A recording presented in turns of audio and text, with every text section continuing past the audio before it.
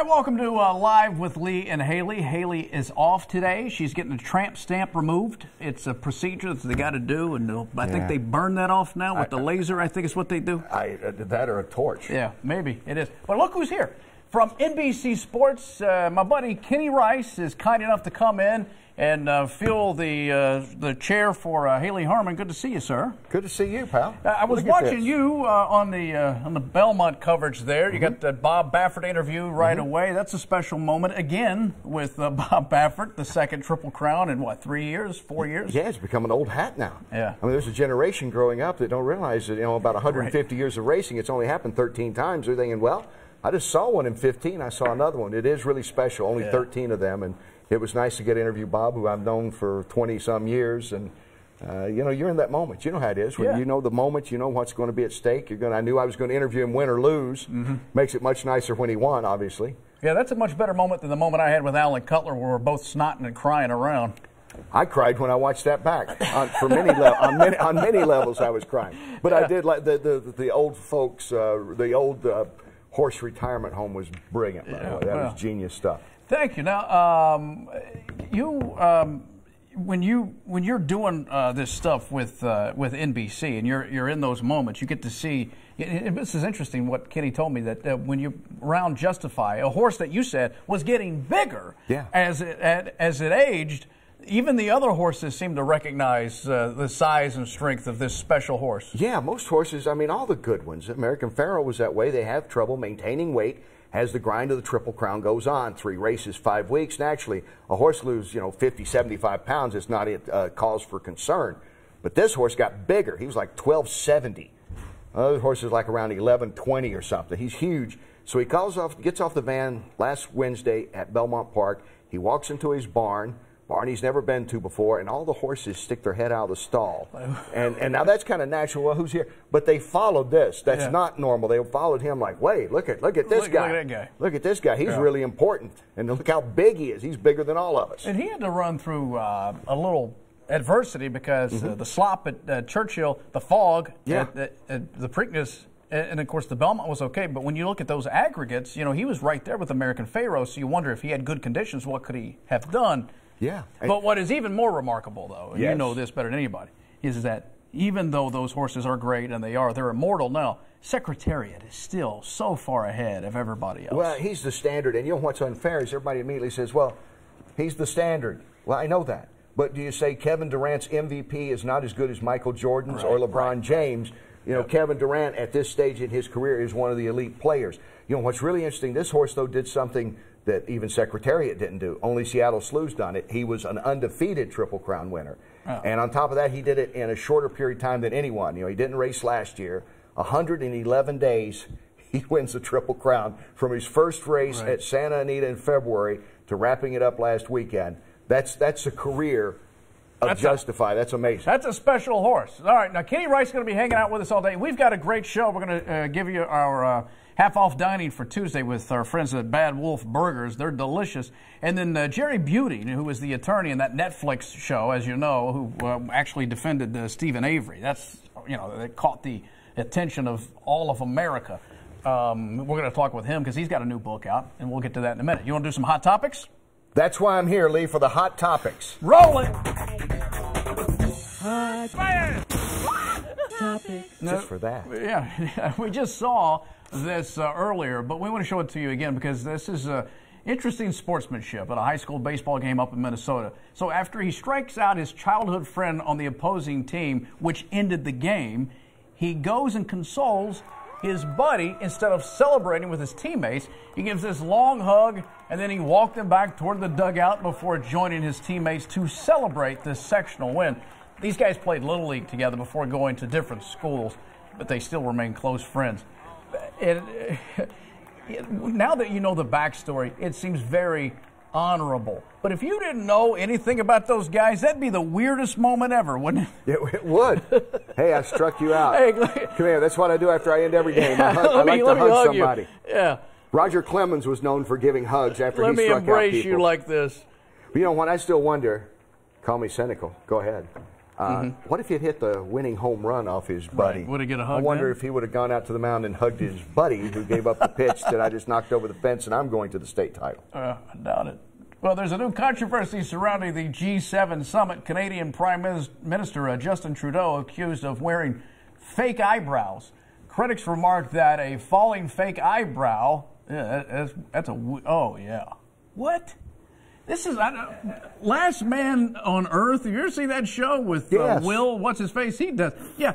So look, they compare him to Mr. Potato Head with Mr. Potato Brows. Someone replaced the Prime Minister's brows with Donald Trump's signatures. Fact-checking and analyzing this whole thing will determine they are, in fact, the real deal. It was lighting that blame for casting shadows with head-on angles. I don't know. Because if you look at it head-on, they say that it looks normal. I don't know. That's a weird look. He's such a pretty leader, isn't he? That country. Yeah. A lot of. Well, and you had that summit last night. Yeah. With Donald Trump and Kim Jong-un. That was pretty special to watch, actually, it was regardless special of your politics. Right, regardless, because it's the first time these two. See. But if you didn't know anything about the geopolitical spectrum, you'd see those two together and you go, hey, the flock of seagulls getting back together. I know, and you know that. And it looked like a reunion. Hey, Mo. I mean, you talk about two weird haircuts. Those guys are the apex. Well, you know, and I think that it just shows you can be yourself these days, even if you're leading countries.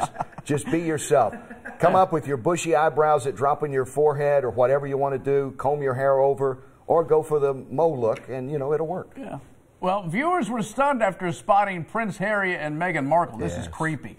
They were in the audience at ITV's Britain's Got Talent. The host of the show joined the couple and asked them what they thought of the show and if they liked his wedding gift they gave him, or he gave them. They nodded but never spoke. It turns out they were masked, thank God.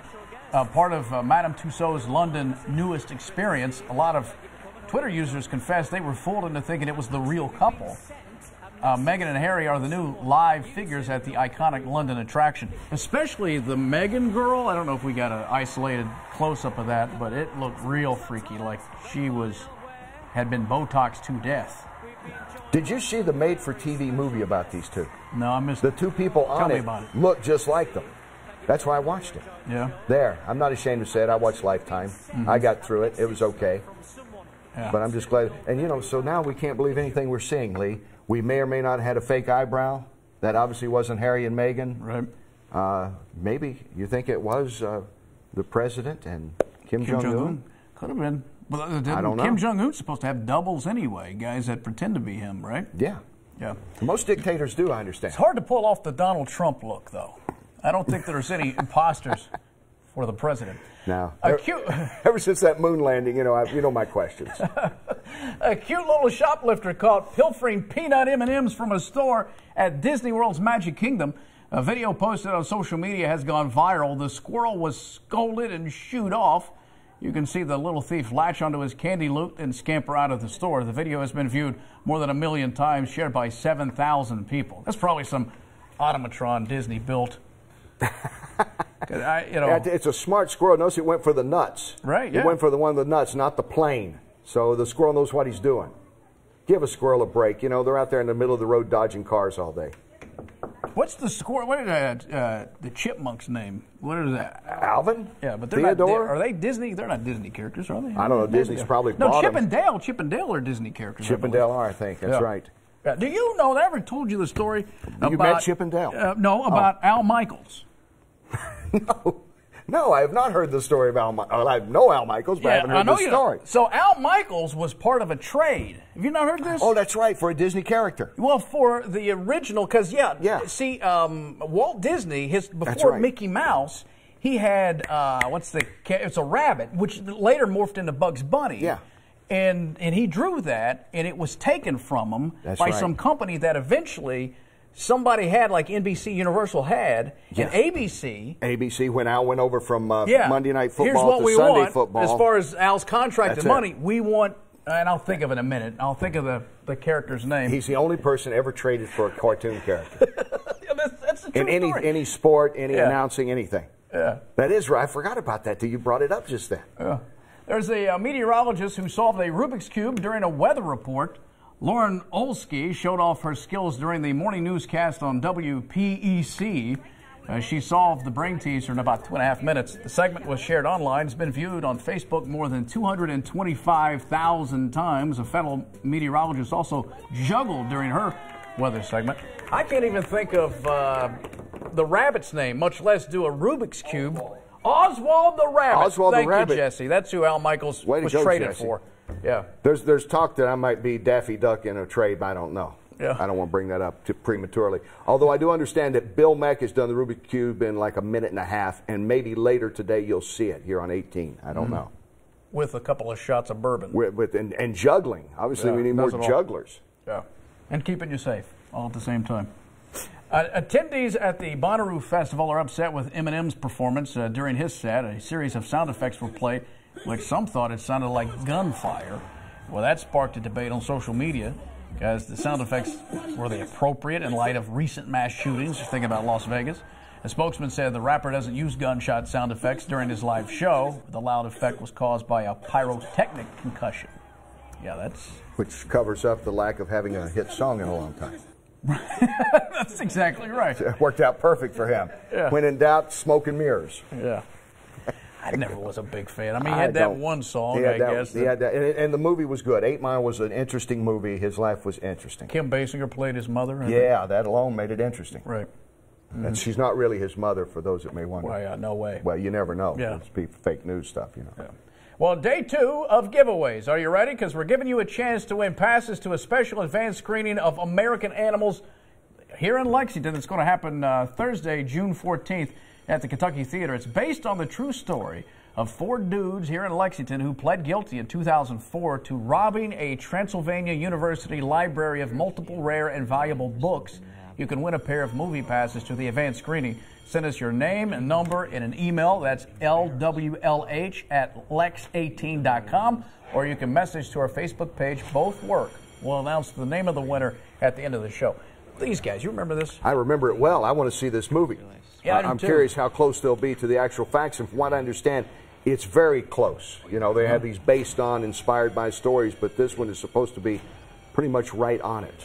It didn't seem like they were operating with a full deck, because these guys then wanted to sell these books at a Christie's auction or something. Yeah, that was the deal, right? They took in New York, like Christie's, Sotheby's, somewhere like that. And the FBI is just waiting for these things to pop up. Why would you even think that would work? To me, that that really brought a lot of shame to Transylvania. Not the theft, but the way it was executed. They didn't pull it off. I mean, this is a school that prides itself on academics. They should be smart enough to sell this stuff. Yeah. Yeah. That's why I don't steal stuff. I can't sell it anywhere. I don't know about this. A lot of great alums out of Transy, but when you think of people like Matt Jones, maybe you understand. I was on Matt's show at the Derby. Were you? Yeah. You didn't watch. I thought you had to watch Hey Kentucky every night. I don't know. I don't even watch when I'm on it. I watch when you're on it. No. I appreciate that. That's why I'm here.